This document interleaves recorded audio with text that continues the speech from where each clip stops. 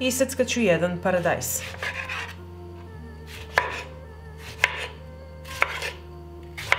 Isečen paradajz stavit ću u secka. Dodat ću jedan čen belog luka. I dodat ću malo peršuna. Pa ću sve ovo samleti. I ovako samlaveno sipat ću u čašu.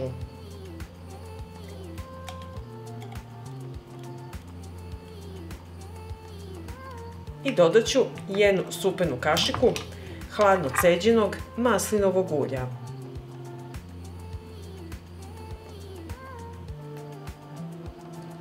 Sve ću ovo promešati i ovako pripremljen napitak popijete odmah ujutru na prazan stomak.